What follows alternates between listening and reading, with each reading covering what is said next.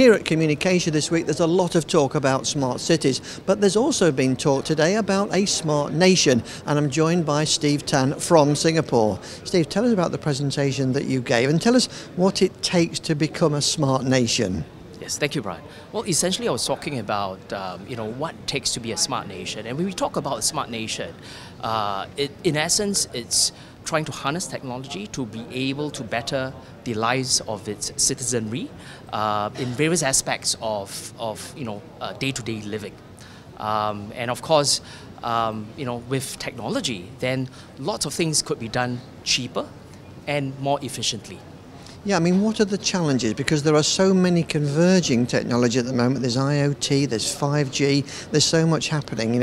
What are the challenges to make it a reality? Oh, right. Well, in a smart nation, we've got this pervading concept of the Internet of Things ecosystem, right? In this ecosystem, there are multiple stakeholders at play because different stakeholders for different devices. And often one key challenge is dealing with the security of data. Another big aspect as well would be dealing with the ability of obtaining informed consent from an individual as to how his personal data could be utilized by the device manufacturers or the device owners. Yeah, I mean, data, again, is another one of those big topics. What's this position in Asia regarding kind of regulation of freedom of data? Right. Well, if we're talking about personal data in this part of the world, in Southeast Asia, right? Because at the end of 2015, the ASEAN Economic Community was formed. One of the commitments under the AEC blueprint was we've got to have good cyber security law, e-commerce law, as well as data protection, right? So Singapore, Malaysia, as well as the Philippines have enacted data protection law.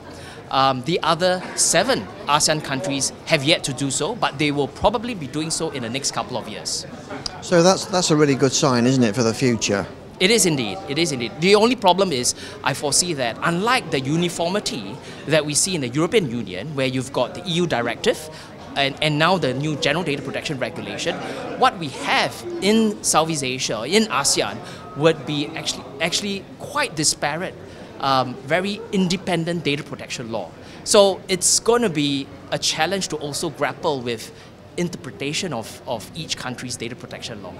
Well, we'll see how it develops. Thank you very much for talking to us. Brian.